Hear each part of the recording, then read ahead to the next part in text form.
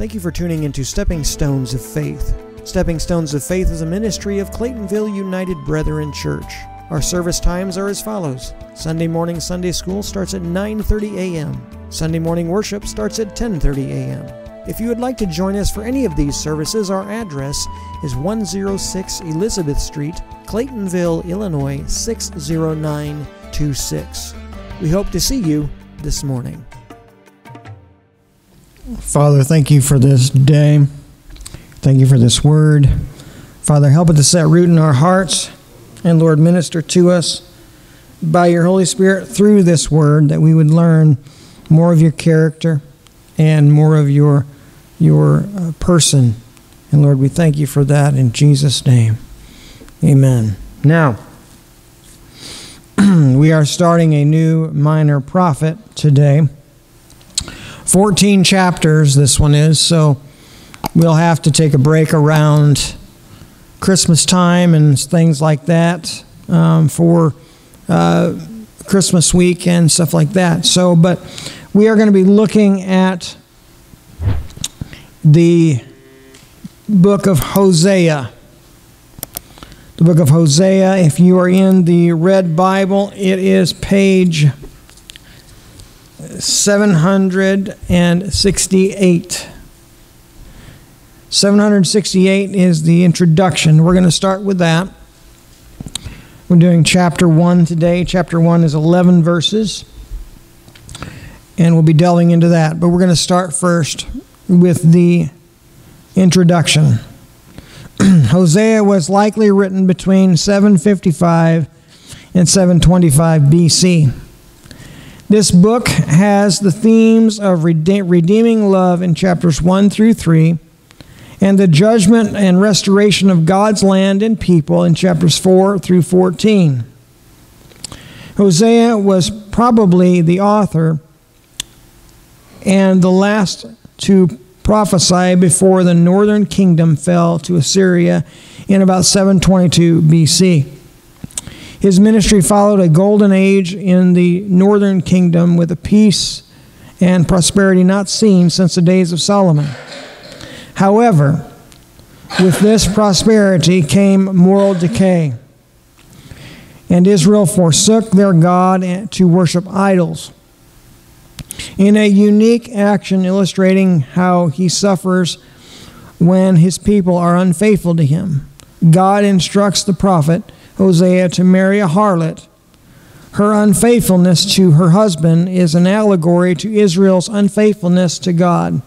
This book reveals the depth of God's love for his people, a love that tolerates no rivals. So, that's kind of where we're coming at this in that kind of direction. So, starting in verse 1. The word of the Lord came to Hosea, son of Beeri, in the days of Uzziah, Jotham, Ahaz, and Hezekiah, kings of Judah, and in the days of Jeroboam, the sons of Joash, king of Israel. So, Hosea was a prophet. He spoke forth the word of the Lord and applied the word to his life and to the people and circumstances around him. Hosea was a man, but he was a man God used to speak through. So, prophets, God used prophets to speak through them. So this was not their opinion.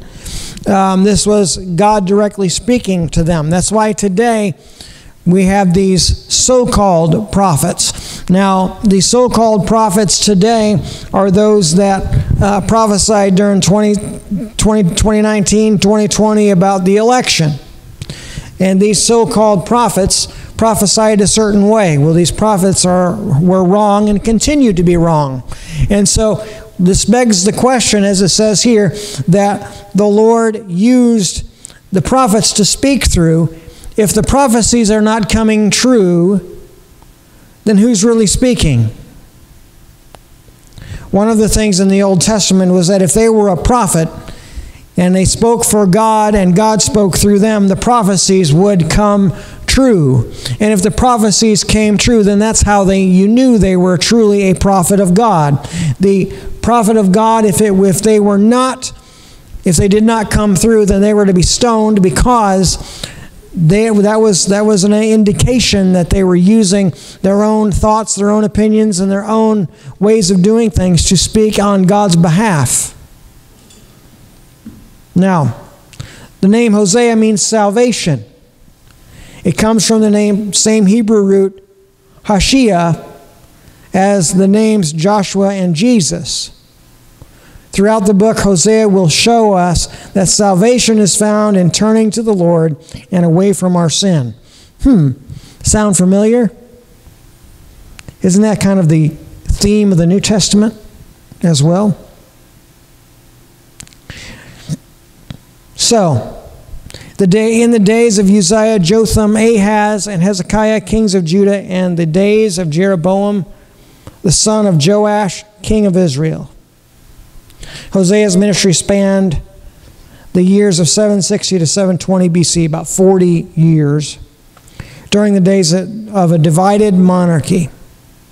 This was after days of David and Solomon, when the people of God divided in a civil war, creating two nations, Israel in the north and Judah in the south.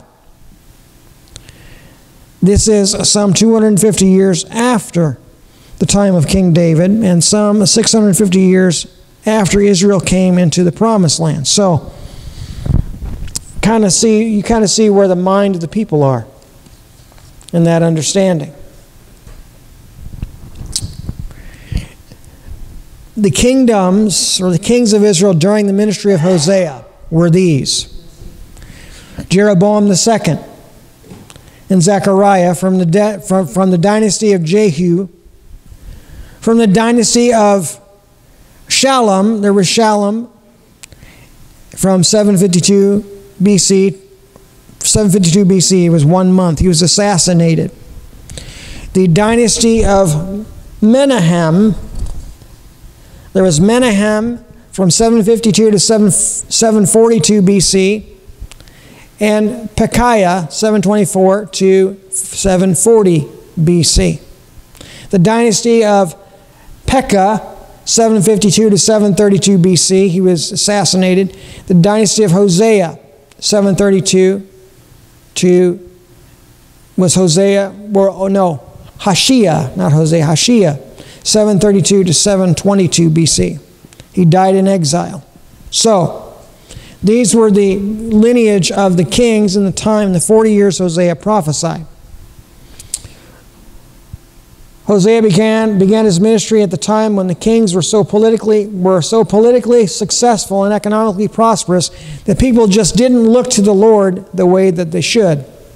The seeds of idolatry, spiritual warfare, spiritual failure, and moral corruption sown in days of Jeroboam II produced a tragic harvest in the following years. So, let's look at that for a moment. Human history, human nature.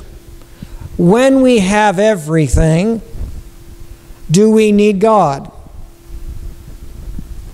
When we have an abundance of food, when we have abundance of money, everything's going our way politically, everything's going our way financially, if we are not with God, we kind of see ourselves as, well, I don't need Him because I have everything. That is where Christians are different than unbelievers. Now, these folks were God's chosen people. God protected them in the 40 years in the wilderness. God protected them. God oversaw their protection. And yet they turned away because they had everything they needed. You ever had a time in your life when you were that way? I have everything I need. I don't need anything else. I don't need this or that or the other thing. I have everything I need. Have you ever been like that? I have. I think if we were honest with ourselves, we would say, yeah, I've been that way too. These people were that way. Significantly, Jeroboam the first was the first king of a divided Israel, leading a popular revolt against the high taxation of Rehoboam, son of Solomon, 1 Kings 12. Jeroboam II followed in the wicked footsteps of Jeroboam. So he followed in the rebellion, in the revolt, and the mindset that caused that, the sinful mindset that caused that. Verse 2.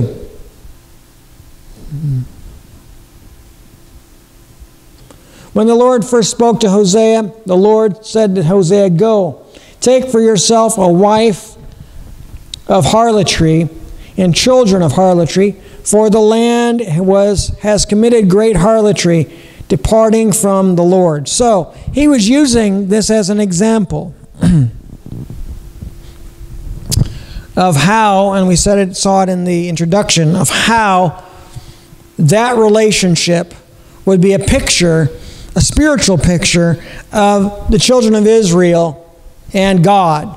How they are spiritually bankrupt and spiritually practicing harlotry and adultery before God.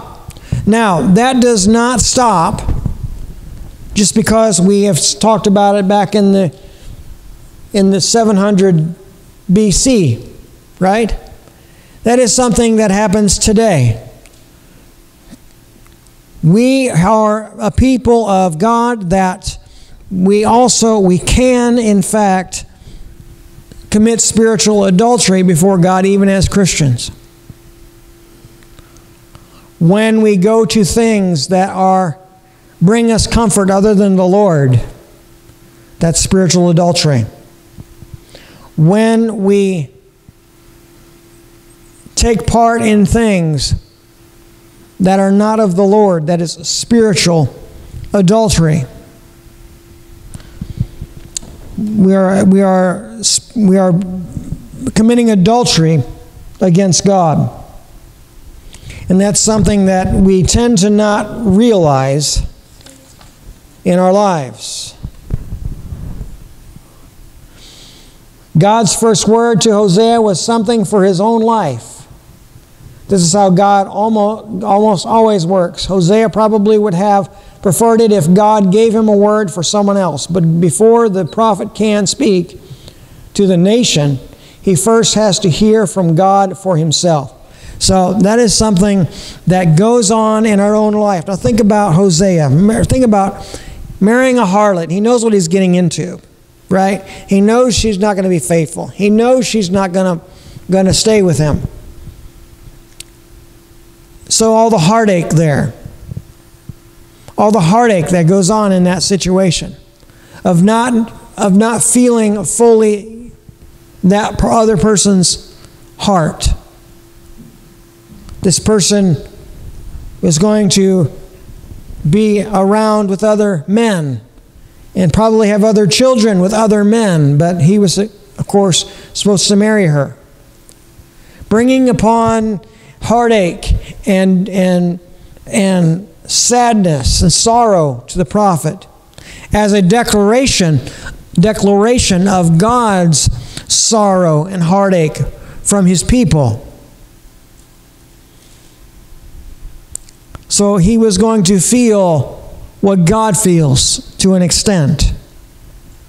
And that showing of that will be a picture of how God feels about the nation of Israel in that moment. So, God must speak to us or to the prophet first before he can speak to anyone else. For us today, that happens. God wants us to do something or talk to someone. God has to deal with us first. God wants us to go and talk to other people about him. God wants us to be faithful in that. God has to talk to us first. What's holding us back? What's holding us back from talking to others? Why are we not? Why are we so shy? Why are we so nervous about it? Why is it not in our comfort zone? So God has to deal with us also.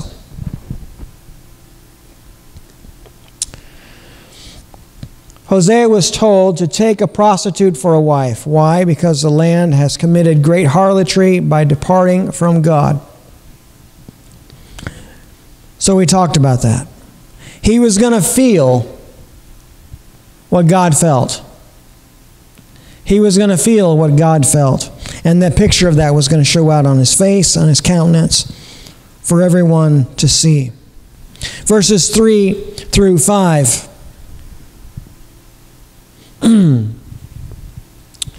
So he went and took Gomer, the daughter of Diblam, as a wife.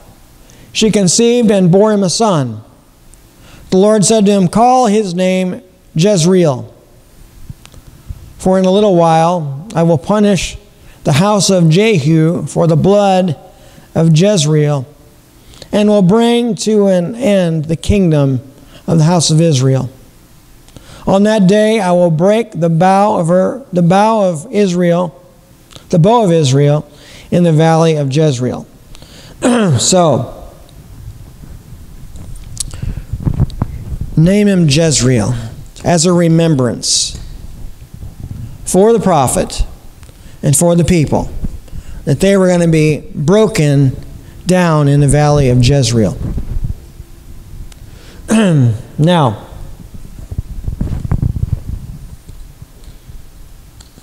let's go on here.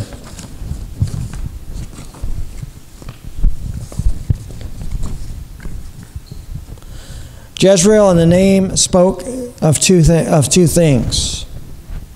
First, Jezreel means scattered, and Israel would soon be scattered in exile by the conquering Assyrian army. Second, Jezreel refers to the valley of Jezreel, where Jehu, the founder of the dynasty that put Jeroboam II on the throne, massacred all the descendants of Ahab, thus establishing his throne in 2 Kings 10:11.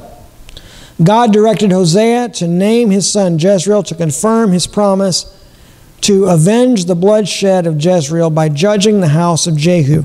So, he named his son Jezreel as a remembrance not for Hosea, but for the children of Israel. So they would remember and recognize they're going to be judged for that sin. Going to be judged for that sin. Just as the house of Jehu would fall, so would the whole kingdom of Israel before the prophetic ministry of Hosea was finished. Israel was defeated, destroyed, and taken captive by the mighty Assyrian Empire in 2 Kings 17:20 through 23. The bow was a symbol of power in the day when it was the principal instrument of warfare. Thus, a broken bow symbolized a loss of power. So he was going to break their bow. He was going to take their power from them because of their spiritual adultery and their bloodshed. He was going to judge them. They were in captivity to the Assyrians and they had no power. We have that happen to us today. Whenever we have sinful behavior, God takes us spiritually captive and we have no power until we come back to Him. Until we come back to Him, we have to realize the power that Christ gives us. He gives us power to be called sons of God. We talked about that this morning out of the book of Ephesians. He gives us sonship. And if we are sinful in our lives, then that sonship is in jeopardy. And He will put us in judgment. The children of Israel were His chosen people. They were His chosen people, yet He had to discipline them. He had to discipline them because of their actions and their way of being. Just as we have to be disciplined at times as well. Verses 6 and 7. Then Gomer conceived again and bore a daughter. And the Lord said to Hosea, call her name Lo-Ramah, or whatever, Lo-Ramah. For I will no longer have mercy upon the house of Israel, but will utterly sweep them away. Verse 7, but I will have mercy upon the house of Judah, and will save them by the Lord their God, and will not save them by bow or by sword, or by battle, or by horses, or by horsemen. So, now, Judah and Israel, two different, Judah in the south, Israel in the north. One was following God, the other one wasn't.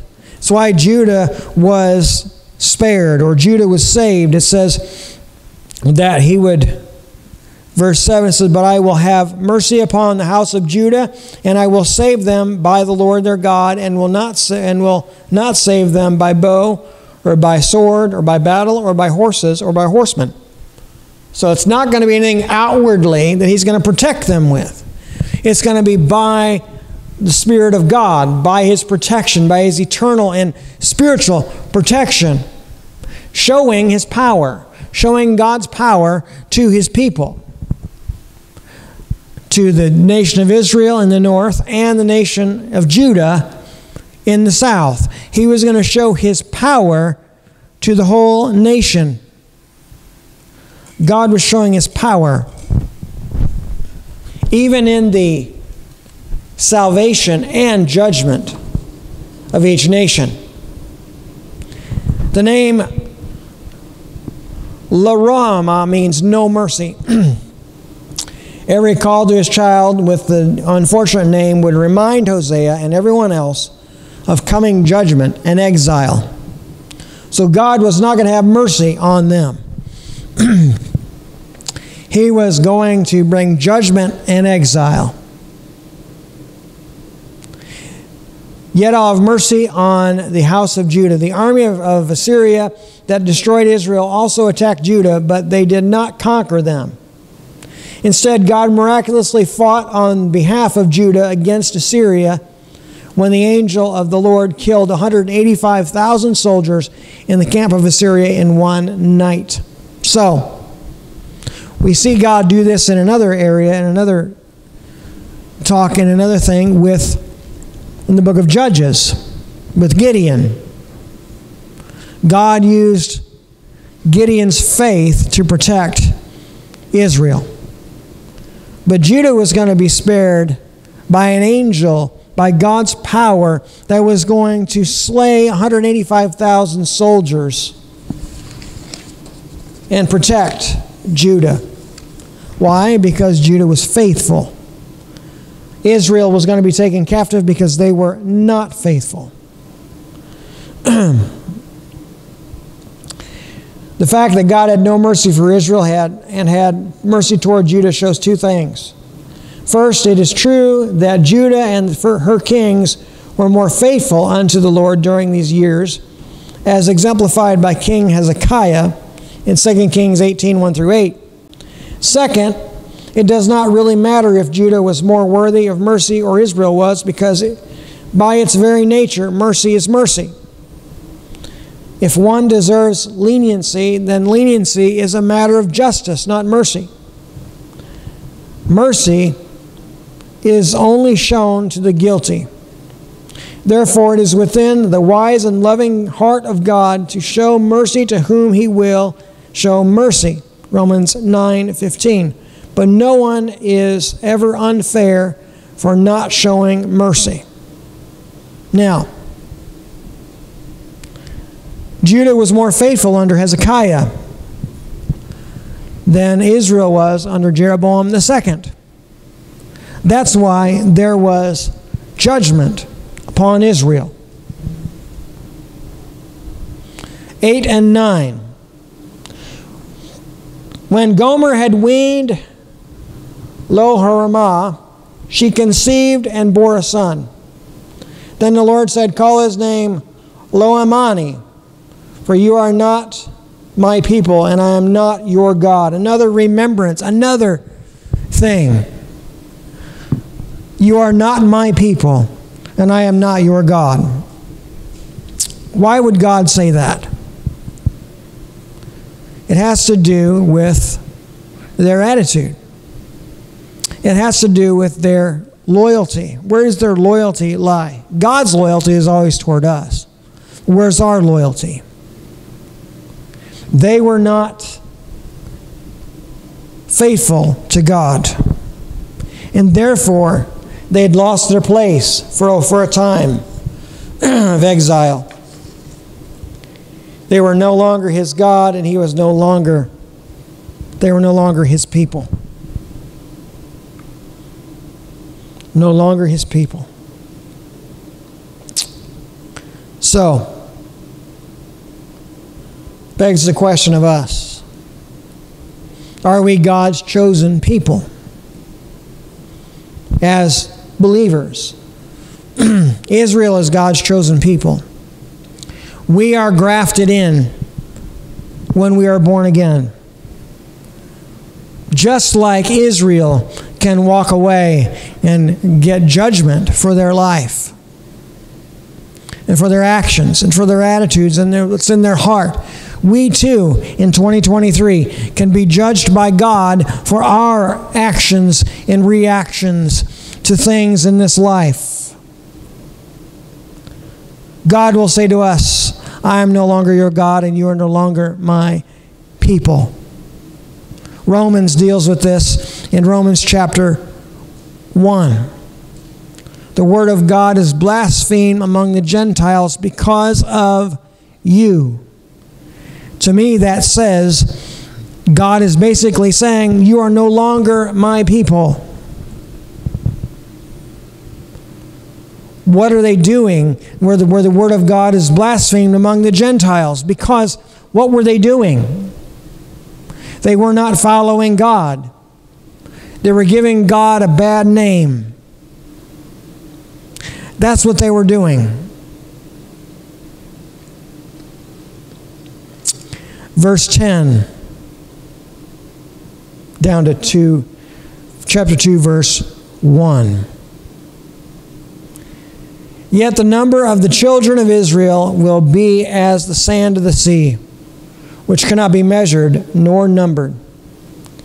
And in the place where it was said to them, you are not my people, there it will be said to them, you are the children of the living God.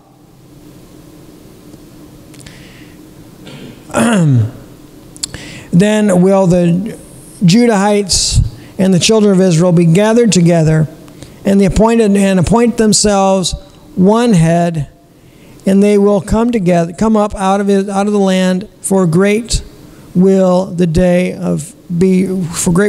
of Jezreel. Say to your brothers Amani and your sisters Ruthama. Now, what does judgment do? What does punishment do in a real sense? You know, you have, why do we do it? Why do we punish people? Why do we punish people in the legal system? Why do we punish our children? Why do we discipline?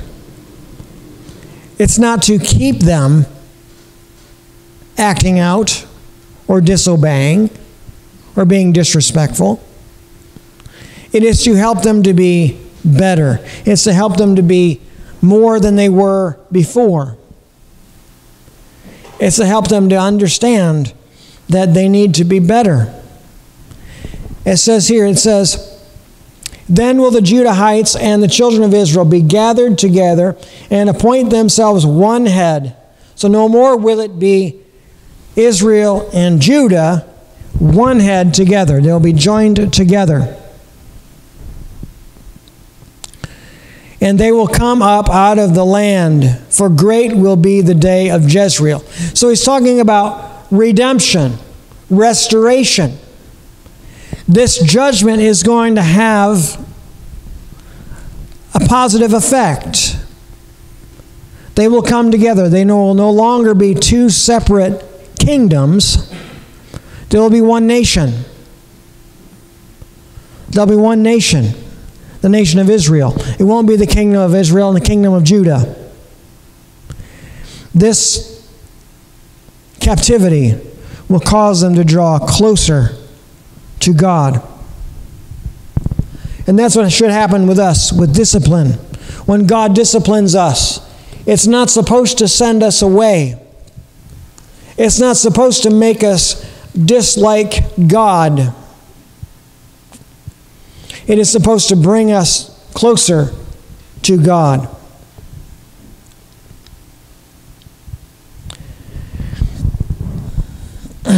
Now, then the children of Judah and the children of Israel shall be gathered together. God promised a restoration so complete that the division caused by the civil war of Rehoboam and Jeroboam the first, a division that stood for 170 years, would one day be erased.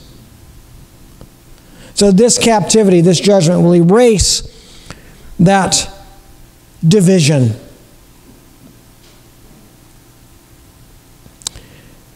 We can say that one way is this promise was fulfilled is in the church, where God brings together Israel, Judah, and even Gentiles into one body in Ephesians 2:14 through 16. Let's look at that really quick. Ephesians 2:14 through 16.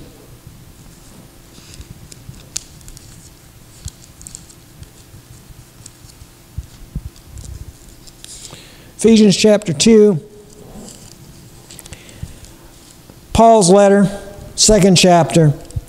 For he is our peace, who has made both groups one, and has broken down the barrier of the dividing wall, by abolishing in his flesh the enmity, that is, the law of the commandments, contained in ordinances, that in himself he might make the two into one new man, thus making peace, and that he might reconcile both to God into one body, though through the cross, whereby slaying the enmity. So, this judgment, this exile to the Assyrian Empire of the land of Israel, was not to eternally damn them or eternally harm them, but it was to wake them up, and one day they would be restored as one nation, the nation of Israel, where the one who would bring it all together, Jesus Christ, in his flesh, he abolished enmity. In his sacrifice, he abolished it. That is the law of the commandments, contained in ordinances, that in himself he might make the two into one man, thus making peace. So in Christ, his sacrifice of crucifixion, death, and resurrection is to bring together, not to tear apart. It is to bring everything together. You can have families that are split apart. I was talking to someone the other day that said that they hadn't spoke to their child in 15 years because they were on the outs with each other. Families have those issues. But Christ can bring those together. Christ can heal those wounds. Christ can bridge the gaps. That happens in families. It happens in organizations, friendships, all kinds of relationships. Christ is the answer. There is no other answer. It's Christ. That's what Paul is saying to the Ephesians.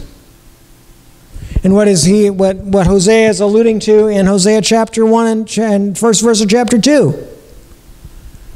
It is the Spirit of God, it is Christ who heals those old wounds. It is Christ who draws together, not brings it apart.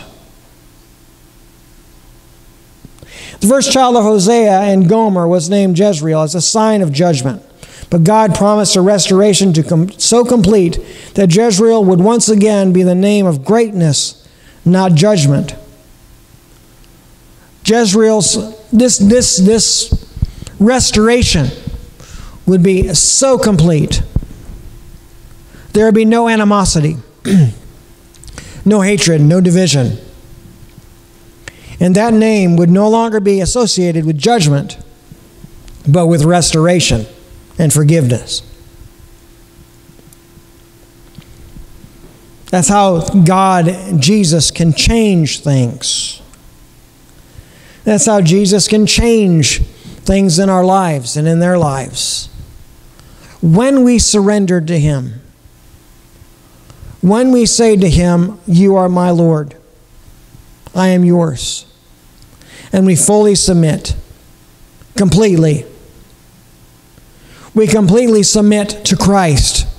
We completely submit to God. He brings together those things.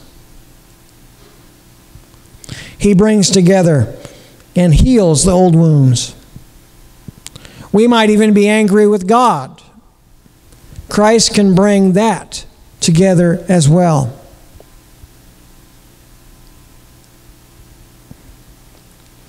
Now, what in our life? What is it in our life where we have to say to ourselves, we can say to ourselves, and we have said to ourselves, I can't seem to get past this. I can't seem to move beyond this. Whatever it is, doesn't matter to me. Just think about those things. What is something that you're unable to forgive, you're unable to move beyond, you're unable to do? Think about those things for a moment and ponder the idea that in Christ, He heals all the wounds. When we sin against God, it is said that God, through Jesus Christ, throws all of our sinfulness as far as east is from the west. And that's really far. That's unending. So if He can forgive, if He can forget, because it says that He throws our sinful behavior in the sea of His forgetfulness. So if He can forget and He can forgive, why can't we? Why can't we? Somebody says, well, I'm sorry that happened. But then we say, in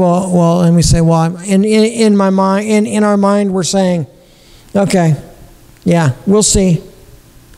Time will tell. True forgiveness. Because God could say that about us, right? God will never do that again. Please forgive me. God says to us, you are forgiven. Throws it as far as east is from the west. Throws it into a sea of forgetfulness. What if God said, well, we'll see.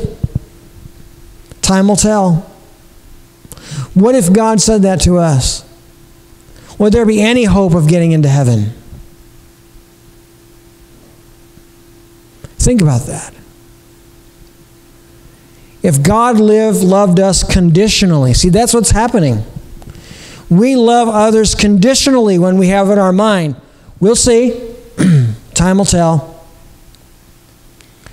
Now we might say, well, they've only given us a track record of not trusting them. And the past does play a part in the way we react to the present. But God is all-knowing. God knows our past. God knows our present moment, and God knows our future. So God knows right now that if we go home and tonight we do something we shouldn't, He already knows we're going to do it. And yet when we ask forgiveness right now in this moment, God says, I forgive you. I throw it as far as the east is from the west. God says that. Now, He already knows what tonight's going to bring. He already knows how we're going to react tomorrow. But yet today in this moment, He says, I will throw it as far as the east is from the west. You are forgiven.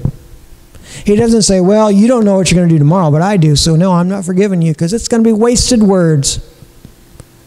Do you think God would have a right to say that? I think so.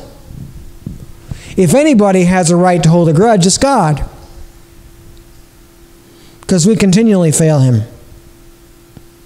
Whether we want to believe it or not, we do. And God has the right to hold a grudge. So, what is our response when somebody says, I'm sorry, I'll never do it again? Well, we'll see.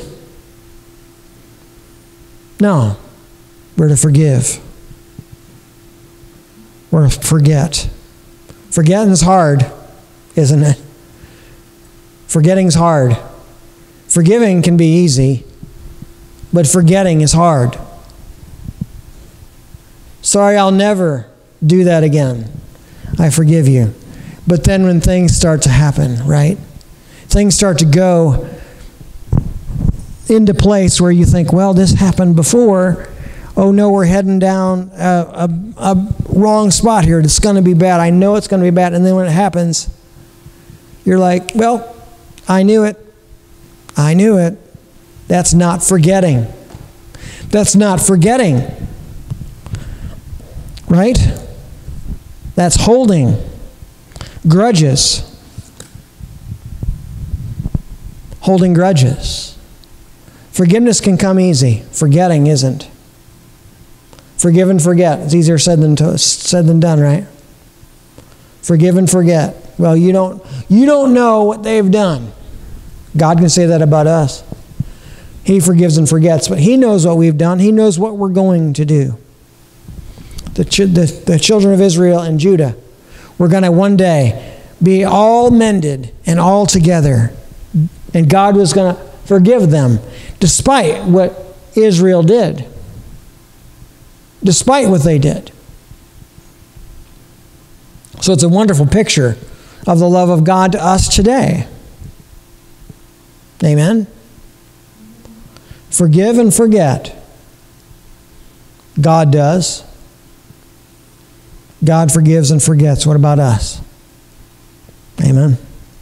Let's go to the Lord. Father, we thank You today for Your grace and Your mercy. Help us, Lord, to look to You for peace, comfort, and forgiveness, and righteousness and holiness. Thank You, Father, that You do forgive and forget. Help us to be that way. Help us to grow in that we might be better today than we were yesterday. And Lord, we thank You for that. We give You praise. In Jesus' name, amen.